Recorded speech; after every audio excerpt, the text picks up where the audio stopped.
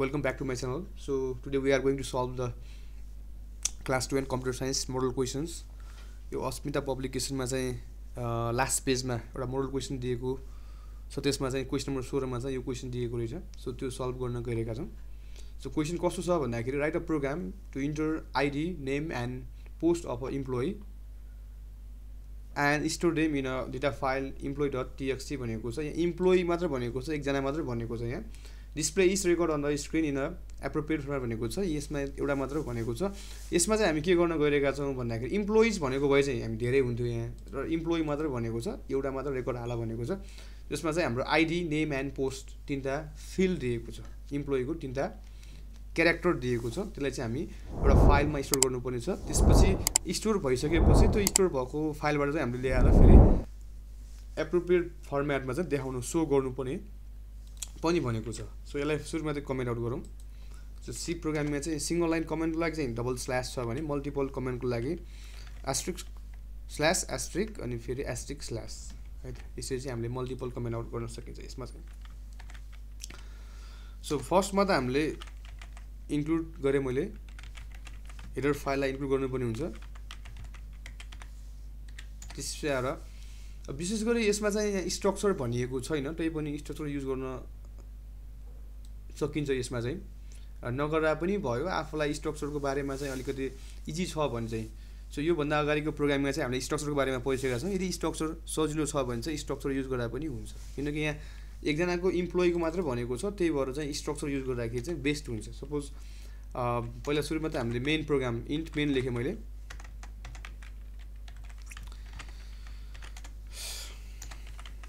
Return 0 गरिदिएँ मैले, किनकि हाम्रो इन्ट भएको भएर, भोइड मेन भएको भए चाहिँ रिटर्न चाहिएन.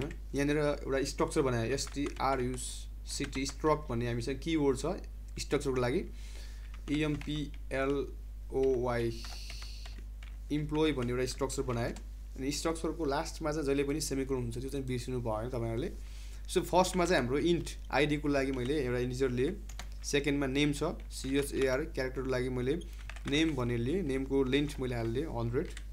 त्यसै गरी हामीसँग अर्को छ पोस्ट. सो char एउटा पोस्ट भन्ने पनि लिएँ मैले. सो यसरी चाहिँ मैले 100 लिएँ.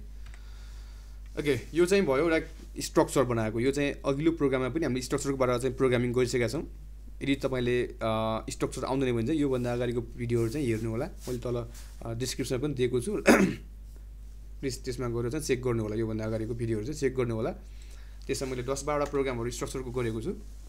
सो त्यसपछि आएर हामीले चाहिँ अब चाहिँ के गर्नु पऱ्यो भन्दाखेरि फर्स्टमा त स्ट्रक्चरको एउटा अब्जेक्ट बनाउनु पऱ्यो. सो struct स्ट्रक्चर इम्प्लोइ ई भन्ने मात्रै बनायो. यहाँनिर धेरै 10-12 जना भनेको भए चाहिँ हामीले यहाँनिर हाल्नु पर्थ्यो. त यसले चाहिँ एउटा सिङ्गल इम्प्लोइ मात्र भनेको छ, त्यही भएर मैले ई मात्र गरिहालेँ.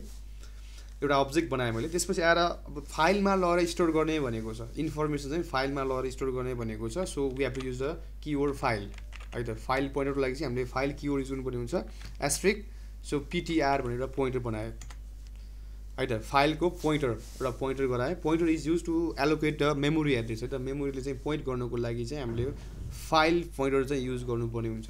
त्यसपछि आएर हामीले फाइलमा हुने चाहिँ फर्स्टमा चाहिँ अपरेसन, जुनसुकै अपरेसनमा पनि हामीले फाइललाई पहिला ओपन गर्नुपर्ने हुन्छ. इक्जाम्पलको लागि कुनै घरमा गएर हामीले केही सामानहरू हाल्नु छ भने चाहिँ, अथवा सामान निकाल्नु छ भने फर्स्टमा हामीले ढोका चाहिँ खोल्नुपर्ने हुन्छ. त्यसै नै फाइलमा पनि केही इन्फर्मेसन हाल्नु छ भने first of all we have to open the file है त.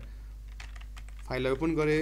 सो यसमा चाहिँ हामीसँग दुईवटा प्यारामिटर्स हुन्छ फाइलमा चाहिँ. एउटा फर्स्टमा चाहिँ फाइलको path plus फाइलको name with extension छ भने, सेकेन्ड आर्गुमेन्टमा चाहिँ हाम्रो फाइलको मोड छ, जसमा चाहिँ हामीसँग रिड, राइट र एपेन्ड मोड चाहिँ स्पेसली हामी युज गर्छौँ. सो फर्स्टमा चाहिँ हामीसँग फाइलको पाथ है त. फाइलको पाथ छैन भने चाहिँ, यदि हाम्रो प्रोग्राम र त्यो फाइल एकै ठाउँमा छ भने, एउटै फोल्डरमा छ भने चाहिँ पाथ दिनु परेन. यदि डिफ्रेन्ट लोकेसनमा छ भने त्यो केसमा चाहिँ हामीले पाथ दिनुपर्ने हुन्छ. अब क्लास 12 को केसमा चाहिँ हामी एकै ठाउँमा हाल्छौँ, एउटै फोल्डरभित्र हाल्छौँ. जस्तै मैले यहाँनिर एउटा बनाएँ, फाइलको नाम चाहिँ यहाँनिर माथि नै भने उल्लेख गरिएको छ. फाइलको नाम चाहिँ emp.txt भनेको छ, emp.txt कमा अर्को हामीसँग छ फाइल w. सो w लेख्दाखेरि चाहिँ राइट गर्छ, अब यहाँ हामीले डिस्प्ले पनि गर्नुपर्ने छ, फाइलबाट लिएर डिस्प्ले पनि गर्नु छ भने चाहिँ हामीले रिड राइट दुवै गर्नुपर्ने अवस्थामा चाहिँ W+ हामी युज गर्नुपर्ने हुन्छ। सो एउटा चाहिँ हाम्रो यो चाहिँ जान्नुपर्ने के छ भन्दाखेरि अब यहाँ हामीले टेक्स्ट फाइलमा गएर राइट पनि गर्नु छ र फाइलबाट इन्फर्मेसन ल्याएर सो पनि गर्नुपर्ने छ। त्यो केसमा चाहिँ हामी W मात्र लेख्यो भने चाहिँ राइट मात्रै गर्छ, रिड गर्दैन। W+ लेख्यो भने बोथ रिड एन्ड राइट गर्छ है त। सो फर्स्टमा चाहिँ हामी इम्प्लोइको आइडी पठाउँ।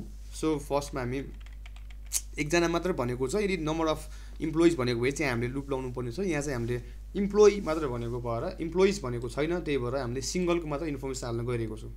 सो त्यहाँ चाहिँ हामी फर्स्टमा प्रिन्ट अफ, यो चाहिँ एकैचोटिमा आइडी नेम र पोस्ट हाल्न पनि मिल्छ, नमिल्ने होइन। तर त्यो गर्नुभन्दा पनि बेस्ट चाहिँ के लाग्छ प्रोग्रामिङ भन्दाखेरि डिफ्रेन्ट नेमको लागि छुट्टै गर्ने, पोस्टको लागि छुट्टै गर्ने र आइडीको लागि छुट्टै गर्ने। फर्स्टमा चाहिँ इन्टर योर नेम भनेर दिएँ मैले। Enter your name ID and post भनेर एकैचोटि पनि गर्न मिल्छ, नमिल्ने होइन। तर त्यो जिग्ज्याग फर्ममा आउँछ, कपीमा लेख्दाखेरि बच्चाले कपीमा लेख्दाखेरि अनम्यानेज फर्ममा आउँछ। त्यही भएर मैले गरेको तरिकाले तपाईँले एन्सर लेख्नु भयो भने चाहिँ सजिलो पनि हुन्छ, चेक गर्दाखेरि पनि कोही टिचरले चेक गर्यो भने पनि त्यो चेक गर्न पनि सजिलो हुन्छ है त। त्यसपछि मैले स्क्यान एफ गरेँ,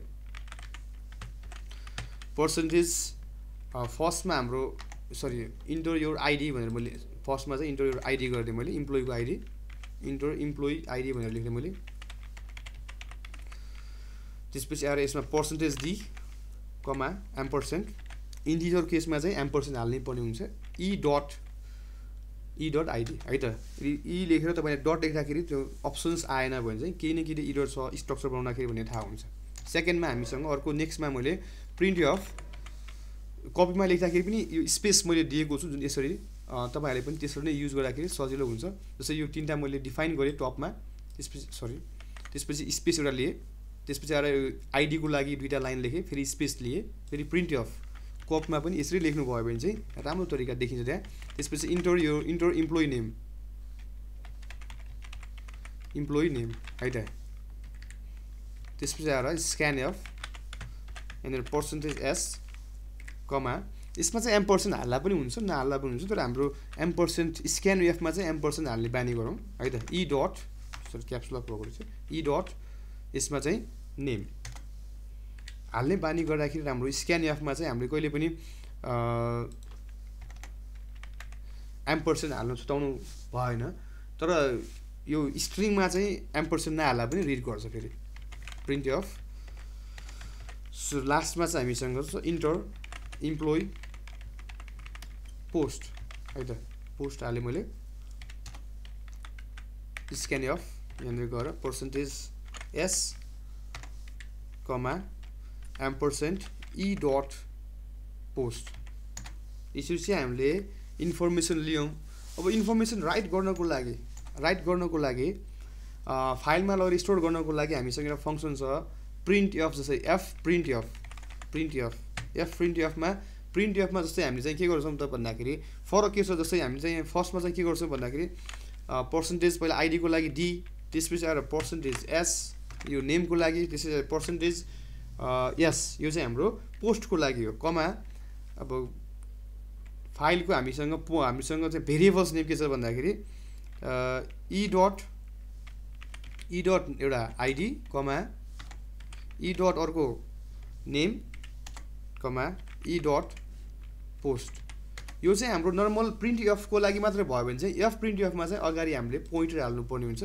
सो हाम्रो पिटिआर कमा लेख्नुपर्ने हुन्छ। सो प्रिन्ट एफमा चाहिँ हामीले स्पेसली हामीले जहिले यो फर्मेट स्पेसिफायर प्लस अनि कमा अनि भेरिएबल्सको नेम लेख्छौँ भने यसमा चाहिँ पोइन्टर कमा फर्मेट स्पेसिफायर कमा अनि भेरिएबल्सको नेम लेख्छौँ। यसरी चाहिँ यति मात्रै गऱ्यो भने पनि यसले फाइलमा चाहिँ गएर फाइलमा लगेर राइट गर्छ। यो चाहिँ जस्तै मैले यहाँनिर एफ क्लोज अनि पिटिआर भनेर मैले दिएँ भने यति मात्रै गऱ्यो भने पनि मैले इन्फर्मेसन हालेको इन्फर्मेसन फाइलमा गएर स्टोर हुन्छ। यसलाई रन गरेर चाहिँ F9 गरेँ, यसलाई चाहिँ मैले सेभ गरेँ, एउटा EMPLOY इम्प्लोइ डट CPP भनेर सेभ गरेँ। यसलाई रन गरेँ मैले। अब फर्स्टमा इम्प्लोइ आइडी भनेको छ, मैले 101 हाल्दिएँ, त्यसै नेम अशोक हाल्दिएँ मैले, अनि पोस्ट भनेको छ सिम्पली CEO भनेर हाल्दिएँ मैले, ओके यति गरे अब यो इन्फर्मेसन चाहिँ हाम्रो त्यो फाइलमा चाहिँ गएर सेभ भइसकेको हुन्छ हामीले ओके यहाँनिर गएर भर्खर हामीले इम्प्लोइ भन्ने बनाएको थियो emp.txt यदि छैन भने पनि आफै बनाउँछ है त सो हामीले हालेको इन्फर्मेसन 101 अशोक अनि CEO भनेर चाहिँ पोस्ट हो यो चाहिँ यसरी चाहिँ हामीले इन्फर्मेसन हाल्यो तर प्रोग्रामले चाहिँ क्वेसनले यति मात्र भनेको छैन इन्फर्मेसन स्टोर गर्यो यदि आएन भने तपाईलाई एक्जाममा आएन भने यतिसम्म मात्र गरानी हुन्छ तर लास्टमा के भनेको छ भन्दाखेरि display the information in a appropriate format भनेको छ सो एक्जाम यहाँनिर हामीले राइट पनि गऱ्यौँ अब फेरि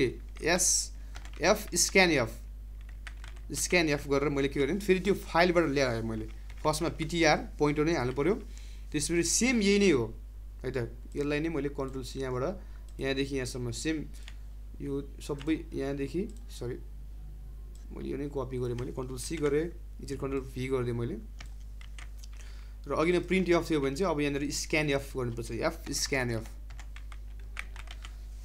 है त सो प्रिन्ट एफले फाइलमा लगेर राइट गर्छ भने स्क्यान एफले चाहिँ फाइलको इन्फर्मेसन ल्याएर प्रोग्राममा ल्याउने काम गर्छ त्यसपछि आएर मैले के गरेँ त प्रिन्ट एफ गरेँ मैले अब त्यो हाम्रो चाहिँ प्रोग्रामले ल्याइसकेको इन्फर्मेसनलाई मैले प्रिन्ट गरिदिएँ सो यहाँदेखि मैले यहाँसम्म कन्ट्रोल C गरेर फेरि हामीलाई प्रिन्ट एफमा त त्यो पोइन्टर चाहिएन त्यही भएर मैले कन्ट्रोल P गरिदिएँ यति गरिदिएँ अब उसले एप्रोप्रिएट फर्म्याटमा भनेको छ एउटा कुरा चाहिँ के हो भन्दाखेरि स्क्यान एफमा चाहिँ हामीले एम्पर्सेन्ट हाल्न बिर्सनु भएन कहिले पनि सो यहाँ हाम्रो चाहिँ यो त स्ट्रिङमा हो एम्पर्सेन्ट नहाल्दा पनि हुन्छ इन्टिजरमा चाहिँ इट इज कम्पल्सरी इन्टिजरमा चाहिँ यो हाल्नु भएन भने चाहिँ इरर देखाउँछ अथवा इरर होइन भने ऱ्यान्डम भ्यालु देखाउँछ सो यहाँनिर चाहिँ प्रिन्ट एफ स्क्यान गरेर ल्याइसकेको छ यहाँ पनि हामीले एम्पर्सेन्ट हाल्दा पनि हुन्छ नहाल्दा पनि हुन्छ यो तर कन्फ्युजन नहुने स्क्यान भन्ने शब्द आउने बित्तिकै एम्पर्सेन्ट चाहिँ हालिहाल्ने है त इन्टिजर होस् अथवा स्ट्रिङ होस् अथवा क्यारेक्टर होस् हालिहाल्ने स्ट्रिङहरूमा चाहिँ एम्पर्सेन्ट खासै नहाल्दा पनि प्रोग्रामले रङ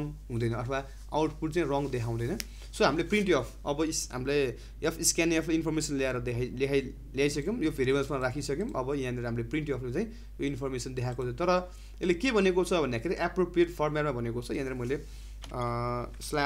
/t गर्दै ट्याप गर्छ यसले यहाँ पनि /t गर्दै अर्को इन्फर्मेसन छ भएको भए चाहिँ हामीले यहाँ /n गर्थ्यौँ अहिले हामीसँग अर्को इन्फर्मेसन छैन सो F9 गरेँ मैले F10 गरिदिउँ कम्पाइल गरौँ फर्स्टमा चाहिँ इम्प्लोइ आइडी मैले 1 2 गरेँ मैले इन्टर गरेँ त्यसपछि नेम भनेको छ अशोक हाल्दै मैले त्यसपछि आएर हाम्रो इम्प्लोइ पोस्ट भनेको छ अघि जस्तै CEO नै हाल्दै सो यसरी चाहिँ तल हाम्रो हेरेर एउटा एप्रोप्रिएट फर्म्याटमा 12 अशोक अनि CEO देखाएको छ अझै यसलाई चाहिँ अझै सजिलो बनाउनको लागि हामीले यहाँनिर एप्रोप्रिएट फर्म्याट भने चाहिँ अझै सजिलो यो आइडी इज इक्वल्स टु हैन त्यसपछि आएर नेम